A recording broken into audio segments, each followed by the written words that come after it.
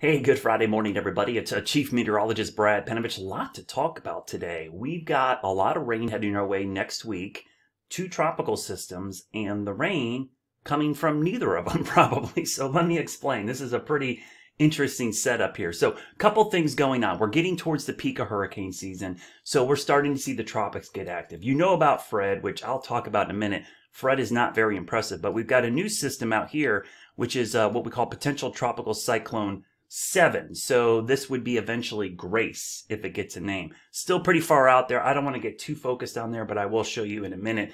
But what's interesting for the weekend is, a lot of people are like, oh, Fred's going to soak us. But the thing is, we're going to see a ton of rain, but not from Fred. We've got this front here, which is going to drop down over the Carolinas and probably stall somewhere in here. We've got the good old Bermuda High off the East Coast here. Its flow is clockwise, remember, so it's pumping in moisture. There's a weak upper low here, which is actually shearing off some of the storms with Fred that's spinning like this. And this is all pumping moisture into the region, even without Fred in the picture. So when you hear about this rain, it's not directly associated with Fred. It's not that Fred couldn't add some rain to it. We're going to see rain this weekend even without Fred. So if I were to put the ingredients in there, stalled front, high pressure off the East Coast, low pressure, tropical moisture, that's all you need for rain. The thing that Fred's doing, Fred is just getting pulled into this mess because of the same steering current. So if anything, it's these other mechanisms that is driving Fred into the region more so than Fred adding rain to the situation. So let's talk about Fred. Let's zoom in real quickly on Fred down here because it's struggling. I'll be honest with you. Fred is barely a tropical system.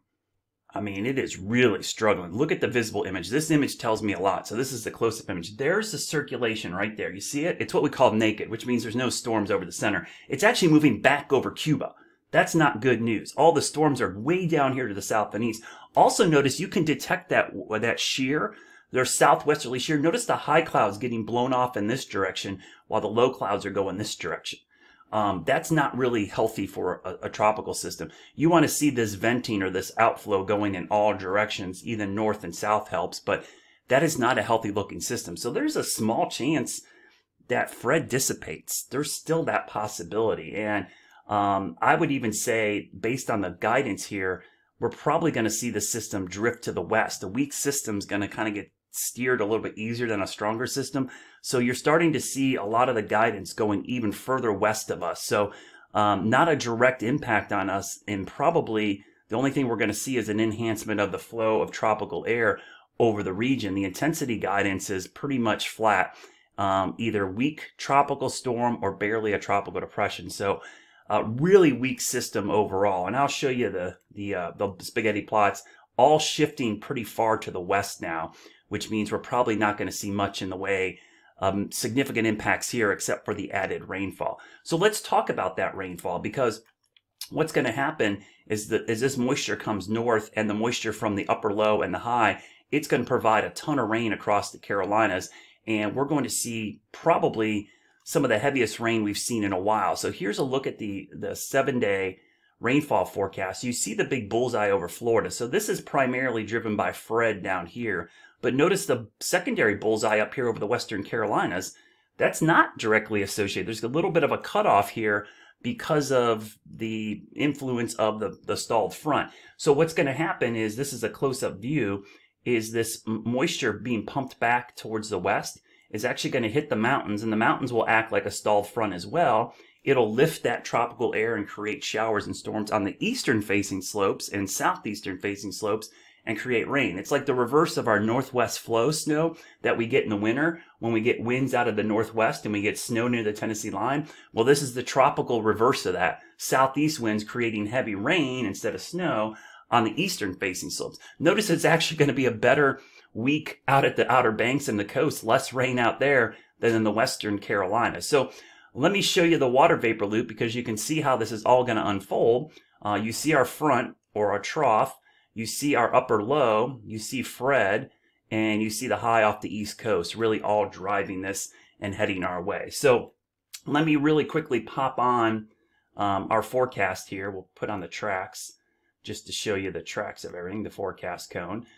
You can see the new track takes us pretty far to the west into the middle of next week. We're not actually even in the cone of the depression.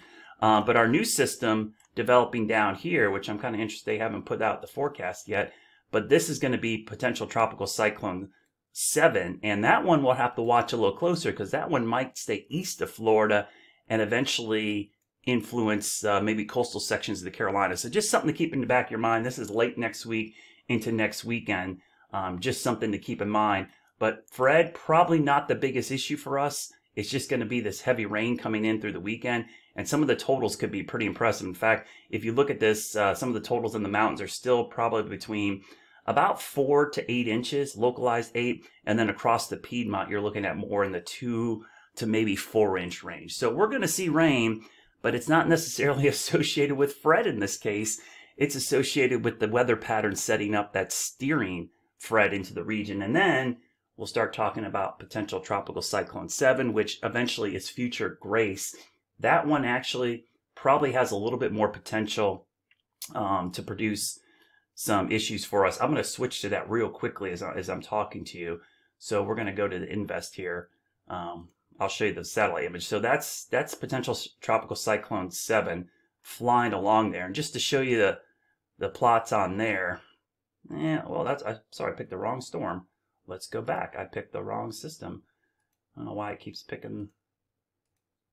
Why are you picking Fred? We don't want Fred. We want Invest. There we go. So here's the Invest. There's the future intensity guidance. So slow but steady intensification over the next 6 to 7 days. Could be a hurricane by maybe late next week. And if we look at the spaghetti plots real quickly, you kind of see the track maybe to the southern Bahamas by Thursday of next week. So something to keep an eye on. 2 systems out there, even though Fred is the closest to us. I actually think 7 could be a bigger threat down the road. Get ready for a soggy week next week. Scattered showers and storms. It won't rain the entire time, but we're going to get a good batch of rain, especially in the Western Carolinas.